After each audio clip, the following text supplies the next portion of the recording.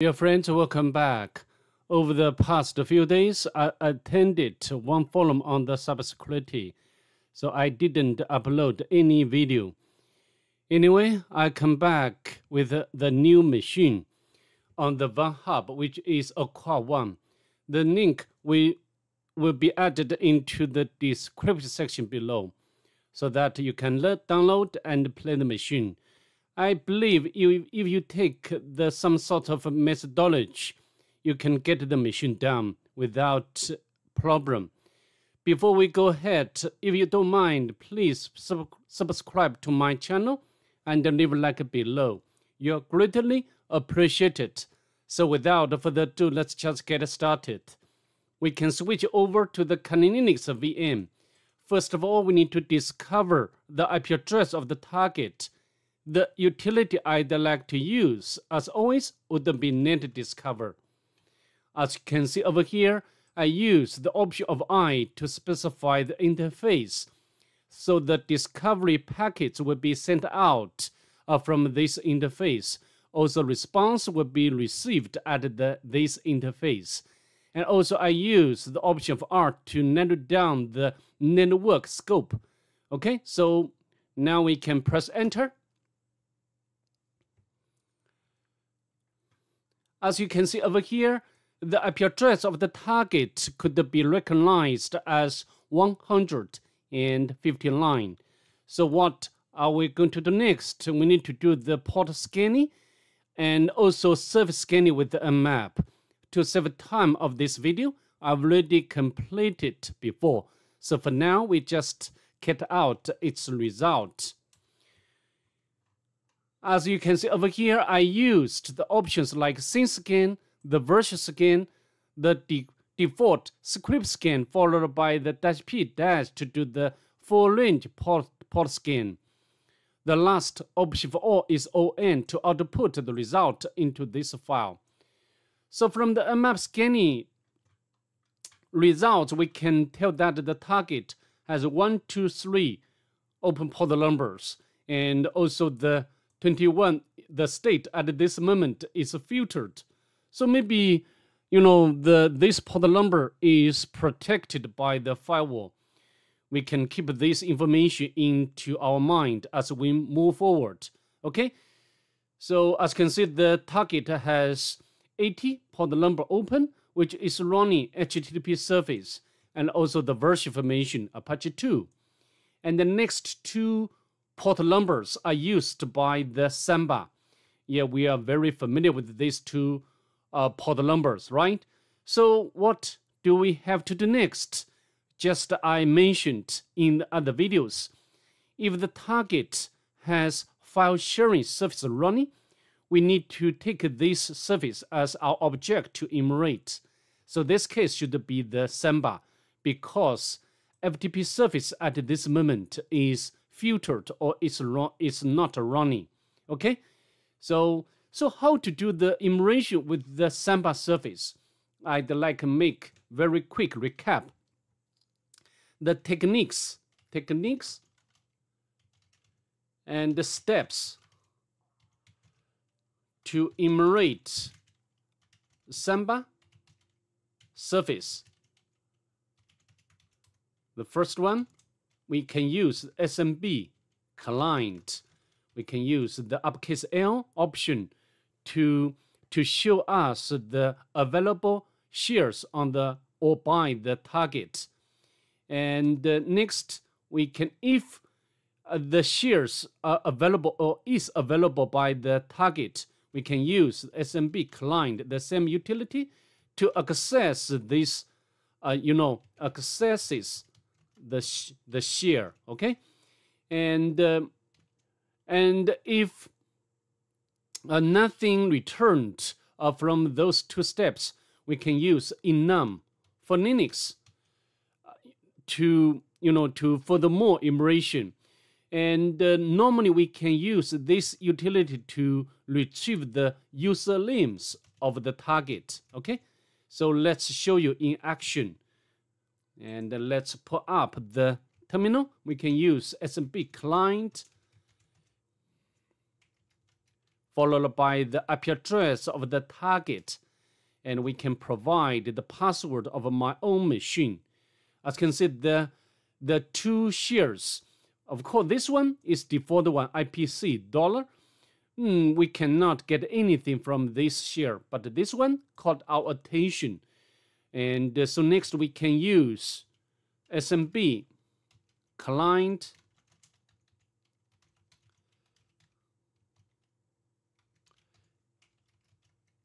and we can copy the share name, light share. We can paste over here. However, we got the access denied error, which is fine. So next we can use the enum for Linux utility to make furthermore immersion. A lot of outputs are by this utility, but normally I use this utility to retrieve the user names from the target. Okay, just I mentioned earlier. So as you can see over here, the two users we can copy. And so this should be the username. And the second username is this one. Okay. Of course, at this point, we can use Hydra to make brute forcing. However, if you get out the result of the map scanning, at this moment, the FTP service is not running, and also no SSH service is running on the target either. So how to do? I think we need to go ahead with the HTTP service, and we can fire up the browser to do the manual immersion first, and we can put the IP address of the target into address bar of the browser. Here, some information help me. My computer has been hacked by this guy.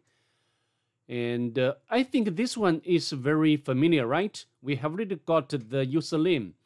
And so maybe this user is not original user. This is the hacker. And I have lost access to my computer password. If you help me, I'll tell everything about this guy, so you can help me to hack her back. Okay, please. And sure, I'll help, but nothing. So even the password to her secret diary is this one. We can copy. So very wonderful. Even we do not do, very much, but we have already got the credentials. But for now, we do not know where to use these credentials yet. And so now also we can check its source code, but nothing there. And anyway, so go back and take a look at the second button. Nope. Okay, nothing there. So next we can, we need to do the automatic immersion with this web application. And so how to do? We can use Ligato to do the automatic immersion.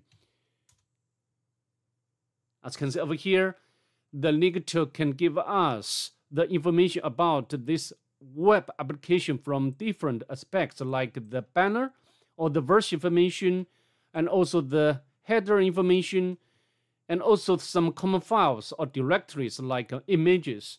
We can take a look at this directory. But the forbidden, we do not have permission to access this directory. And also the login, very important discovery by the Ligato, login. Even so, I think now we have really got the access or the entry to use these credentials, right?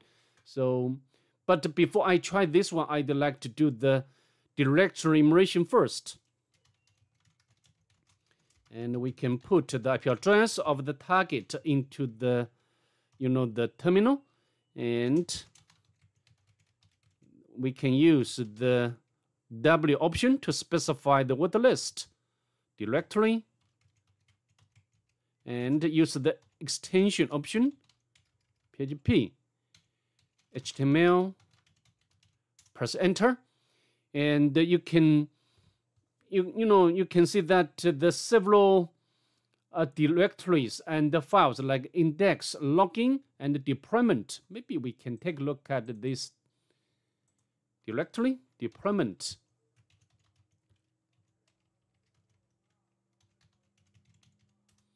But the forbidden again, so we can put this information for a while, and I think I do not want to wait anymore because I don't think we can find anything else beyond those discoveries. Okay, so to save time of this video, I'd like to interrupt here.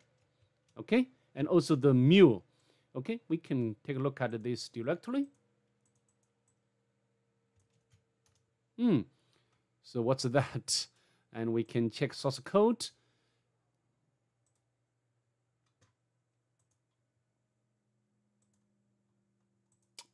Okay, nothing interesting here. So next, I think we can use this credential to log in. Log into the login page, what we've discovered earlier. And the password.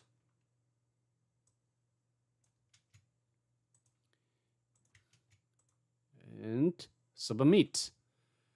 We got very cute cats pictures. So welcome to my secret layer. Okay, and we can check its source code. Nothing here. However, if you look at the URL, and maybe this one, from the pattern of the URL, we can guess that maybe this page is vulnerable to the local file inclusion vulnerability. Let's try to access the password file, but not found. So next, we need to add some up layer. Indeed, the target or this page is vulnerable to the local file inclusion vulnerability. And you can get to know, indeed, this target has two normal users, Aqua and Megumin. Okay, so how to do? Just now we have already know that the target is vulnerable to the LFI vulnerability or local file inclusion vulnerability. So how to exploit?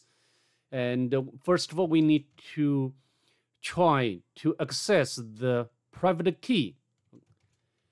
And next, we can try to retrieve the local file, the author local file.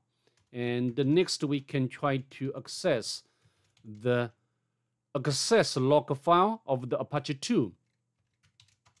And if those, do not work, and we can try to test remote file inclusion vulnerability. Okay, and next we can try to, for example, retrieve the bash history file. Of course, this is some sort of the standard methodology. If you take this methodology, you can solve, most of challenges what you will face. Okay, and let me show you in action. So maybe I'd like to use the terminal rather than the browser. Okay, for example, we can copy, and we can use the Q. However, nothing returned. A bit weird. Actually, we need to specify the cookie, because this is the, this should be the authenticated. So how to do? We can use the cookie. We can specify the cookie information. We can open the inspect storage.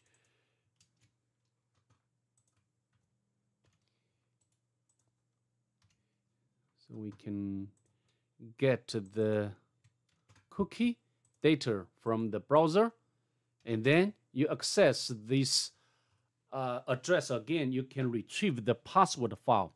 Next, we can try to, retrieve the private key. Home and acquire.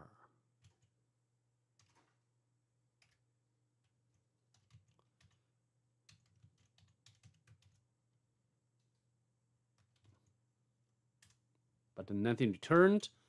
Next, we try the second user. And nothing. And next, we can try to retrieve the log file of the SSH, but maybe log. Nothing returned. So next, we can try to retrieve the access log of the Apache 2. Nothing returned. So next we can try the remote file. We can create the test file and set up the web server on the Kali Linux. So next we can change this.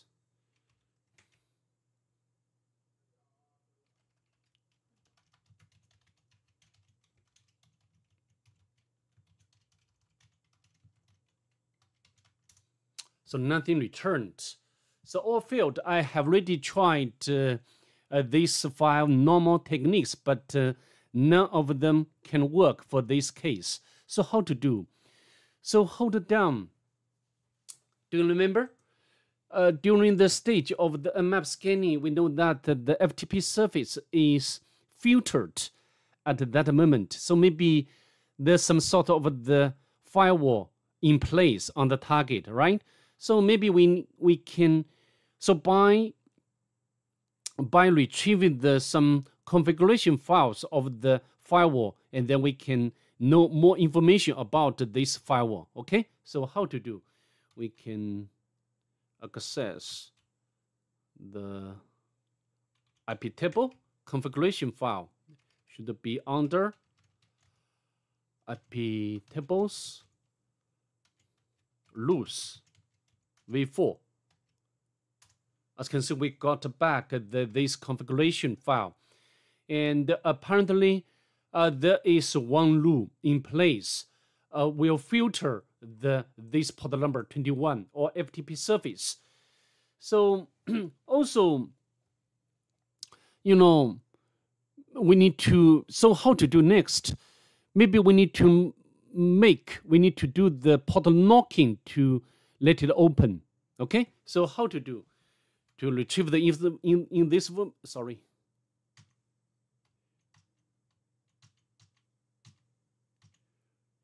We can access or retrieve the knock D config. As you can see, we actually successfully retrieved the configuration file of the knock, and this should be the sequence. So this sequence is configured by the knock D surface. Okay, and to let it open or to let the FTP surface running or open, we need to make a port locking. Okay, so how to make port locking? We can use the knock followed by the IP address of the target, and then the sequence.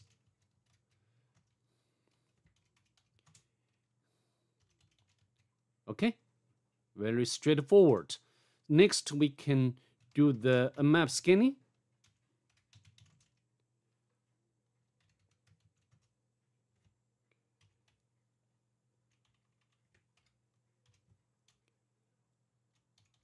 Press enter to see whether the FTP surface this time is running. As you can see, that indeed the FTP surface is running.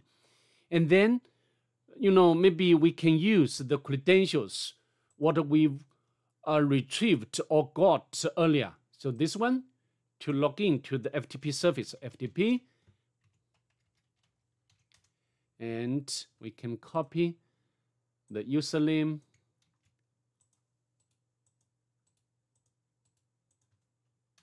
And then password. We can supply the password to log in. It does work, okay? And we can get the hello to the Linux for analysis. And also there is one directory, production. We got this text file. Sorry, not cat, get. And let's go back or open up another tab to take a look at those files, what we downloaded from the target, the hello. So welcome to my secret layer. I think this one, I remember, do you remember? You know, this should be the welcome page when we, you know, log in to the application with the credentials. So also the second one, this one, and also the notes.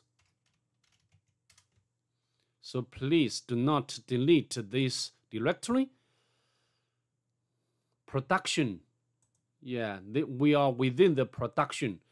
So maybe we can upload our malicious file to this directory. So how to do? I've already got prepared this reverse shell file. Ready? And you can get it from the website, like a Pentest Monkey website. So next we can try if we have permission to upload this file. It can, no error. Okay. And also, do we? Okay. So next we can set up the listener on the Linux. And next we can, I think this should be the location of our uploaded file.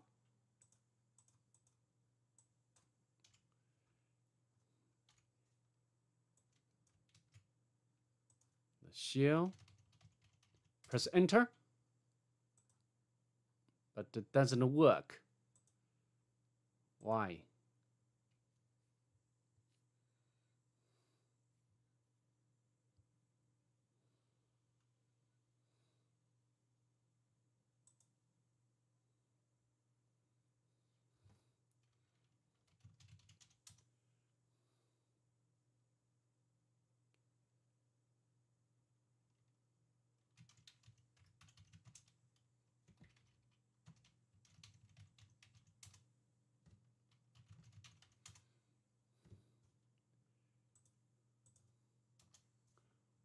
It looks like it's working.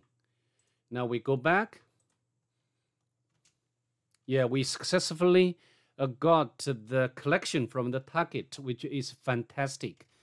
And then we can spawn the interactive shell by Python. We can import pty module and pty spawn method. And also we can define the variable, term variable,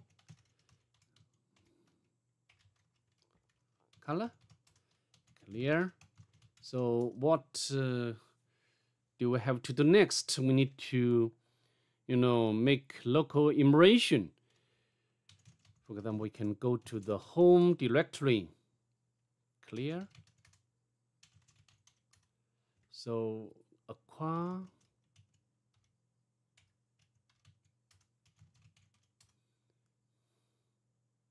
nothing there. However, you know, there is another user, McGueen. So next, I think we can switch our shell from the www hyphen data user to McGueen. So how to do? We can copy. We can use this password. You know, sometimes the credentials are reused by different scenarios. We can copy and But one weird thing about this user, no home directory, right? But anyway, it does work. So next, I think we can go to the home directory, but nothing there. Next, we can try sudo. We can. This user backdoor, and we can check out its permission for this user backdoor. Doesn't this current user Maguimin doesn't have permission to modify this file? Anyway, we can cut out this file. Backdoor opened, haha. And the wrong user, and this should be the username, and we'll set up the listener.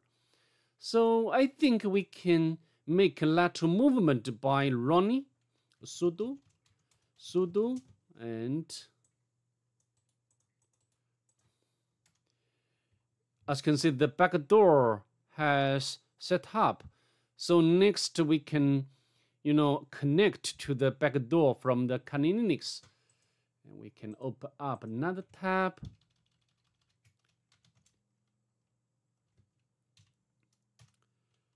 And ID. And we can spawn the interactive shell.